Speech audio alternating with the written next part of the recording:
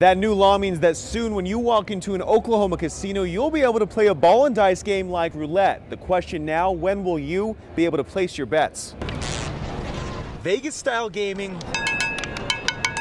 right here in the Sooner State. You don't have to leave Oklahoma to get the entire casino experience. While state lawmakers approved the ball and dice games this past legislative session, tribal officials say they are now waiting on the federal government to sign off on the gaming changes. That could be as soon as October. We've encouraged the member tribes to use this time in the interim to adopt appropriate technical standards and surveillance and enough regulation to make sure that the games are fair. Another hot topic at the Oklahoma Indian Gaming Association trade show this year, the possibility of sports betting, after the Supreme Court cleared the way for that nationwide. I was quite surprised. That's a pretty monumental decision. While it will be up to the legislature to create the rules for sports betting, gaming officials are also preparing for it. Sports betting is going to have a large impact in gaming jurisdictions all over the nation. Reporting from downtown Oklahoma City, Zach Rael, KOCO 5 News.